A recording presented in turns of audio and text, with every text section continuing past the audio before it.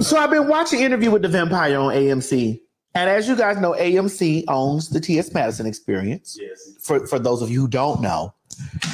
And I tweeted yesterday, the other day, and they retweeted it and stuff like that. I think we follow each other on Twitter. I don't know. We may not. I know Netflix follows me. Yeah, they do. Something's brewing, honey. Something's a brewing. Dear Lord. But I love Interview with the Vampire. I love the read. It actually it's so erotic and it's so. You put it up there. Oh my god! Oh my god! Do you know who that is, man? Right here, the one on the right. The black guy? Yeah. He's from where? I know the white guy. He was one of the he was the head Daraki soldier. That's him. That's why. That's not Littlefinger. That's no, that's the guard. Oh God, his name is what is the Dothraki? The Dothraki's the head soldier. Oh my God, what is his name? Oh my God, that's why he's so handsome to me. If you know his name, if anybody can remember his name, he was on Game of Thrones. He was oh Lord.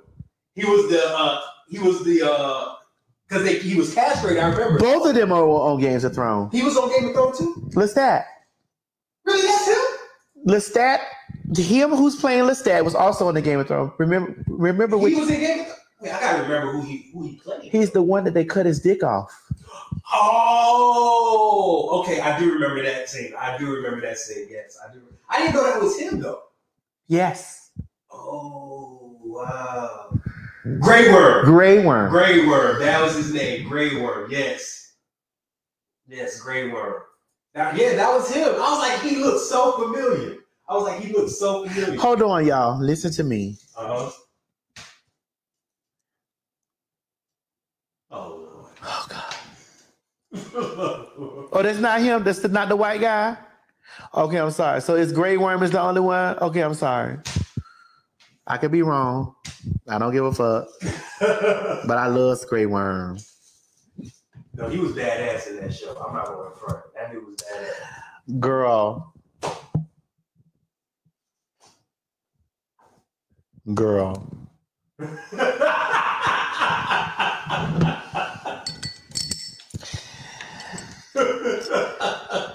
Yeah, that is Grey Worm. That is him. Yes, that is him. That is Grey Worm.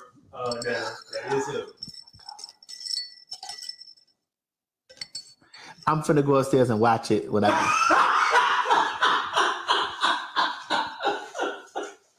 Is that what you stuck on right now? Yes, girl.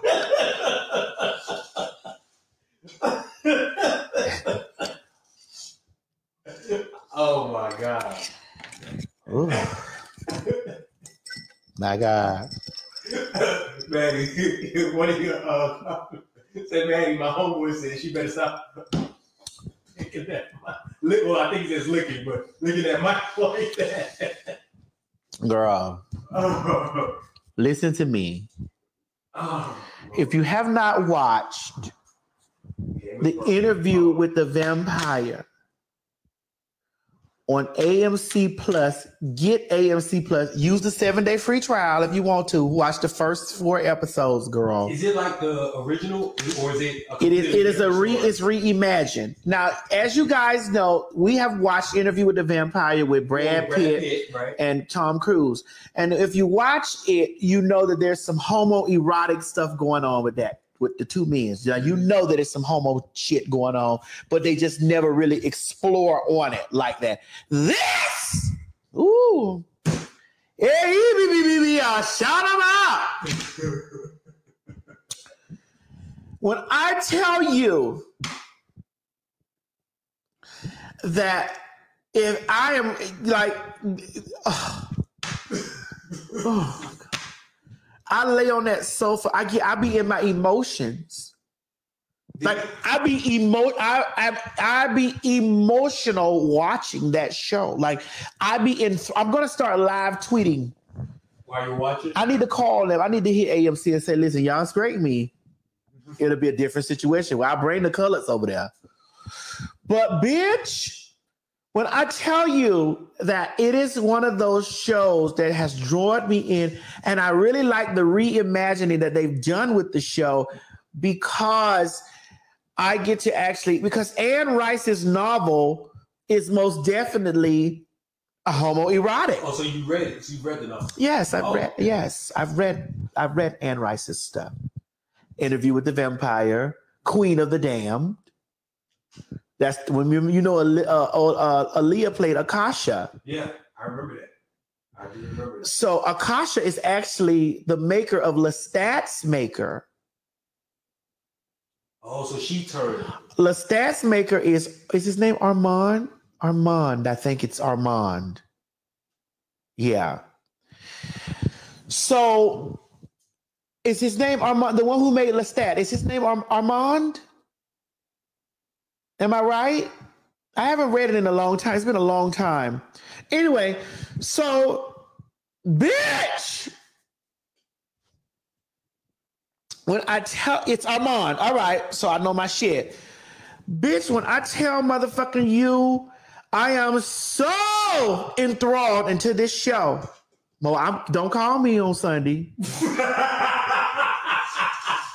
Or Saturday. Why not? Don't call me. Not on my show on, bitch. Oh, you said it's Morris. Oh, Morris. And Morris made...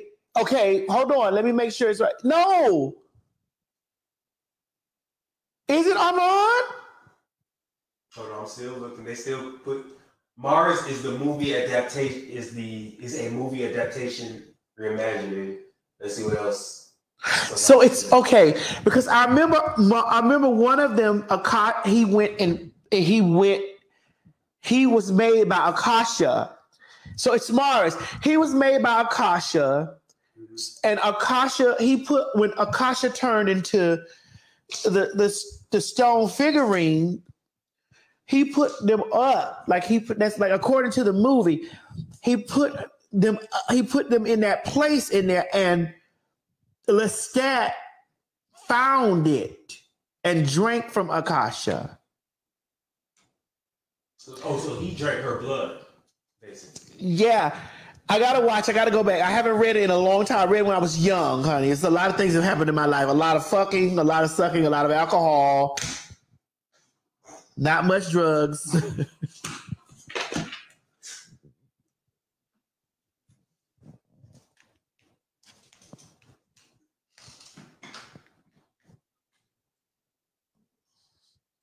But a lot of stuff.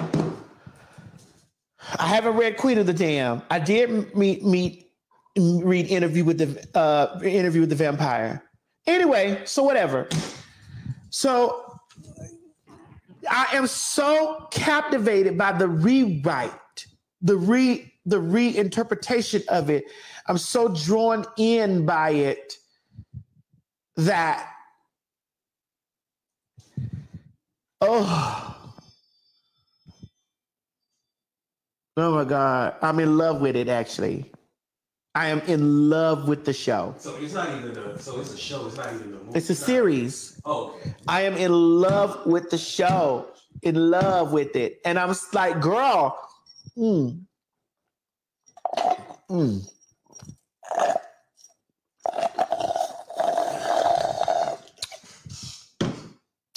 It's on AMC Plus. I am so in love with the fucking show, girl. I was like, yes. Because when I watched Interview with the Vampire, which is one of my favorite movies, I kind of felt like there was some gay shit going on between them two niggas. Yeah, I watched it before. They never did it. They never did it. Oh, baby. In this, they do the things. When the teeth get sank down into the throat, I'm like, oh, I could feel the teeth sinking down in me. Succubus? The succubus. I watch that fucking show and I am really sitting there like, oh my goodness, it's so good. And I like this week. I'm not going to give away what happened this week, but I'm going to say a part. I like this week when the mother, when Louis well, I can't remember his name. I like when Louis's mother recognizes him as a vampire, and she says, "The devil walks at night." And she grabbed his face, and she recognized him. Like I saw her, and it's just something about the Creole and New Orleans and the history and how they're tied to French history and stuff like that. That's just like really, it just really turns. It really turns me on. I can't remember. Was the old one that was located in New Orleans? It wasn't located in New Orleans. It was. Okay. It was.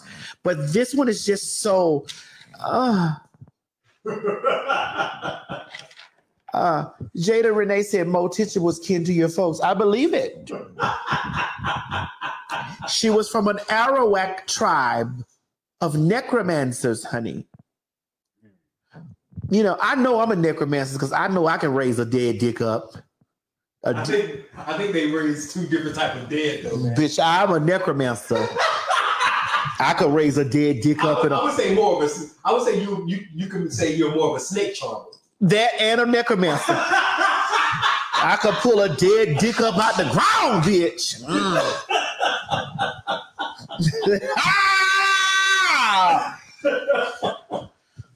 You said the last one was in a different time period. Yes, this one is this one was in the time of 1910. That's right, Johnny Jeter. A necromancer, spelled N-E-C-K. Necromancer, bitch. Necromancer, bitch. That's gonna be the name up under my Instagram type. My Instagram handle with T.S. Madison. Necromancer. I could raise a dead dick up off the ground, baby. But I have to tell you that it is so, if you really like, for people who like erotic things, it is definitely it's an erotic series. It's very erotic. It plays off of race. They touch on things of race and how a mixed black man maneuvered through a mixed Creole black man maneuvered through New Orleans in a time, and he had money, and he's fair skinned, but still a nigga. But oh baby, when you a nigga and you a vampire at the same time, hi yada shata. I tell you, the righteous run in and they are saved. You say, is it better than True Blood? I am 4 episodes in. It is a different story. I love True Blood, but this right here is something for me. Now, if you are a True Blood fan, you will like this. And especially if you are a True Blood fan and you like the scenes between Eric Northman and Jason Stackhouse. Baby, let me tell you something. When that Eric Northman and Jason Stackhouse scene came on, I go back on my Facebook. It's still up there. What'd you do? I was screaming.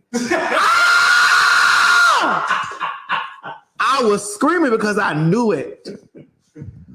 When that Australian man leaned back behind his shoulder and he stuck his tongue in that man's mouth, I almost nutted. Because I knew what was going on, honey.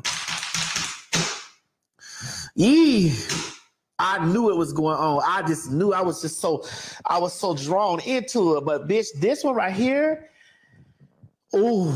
And then this one from last week, I was so emotional from last week.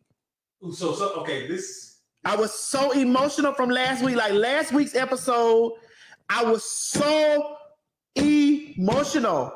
So you prefer this one to the movie? I like the movie because it's the movie's adaptation of the book. But I like this because this is a series adaptation of it, and I don't want it to end. Well, I mean, the good thing about series is that usually. Wait a minute, hold on. What? What? Where? What happened? You said I love Interview with the Vampire, but Anne Rice's Mayfair Witches is coming in January. Ooh.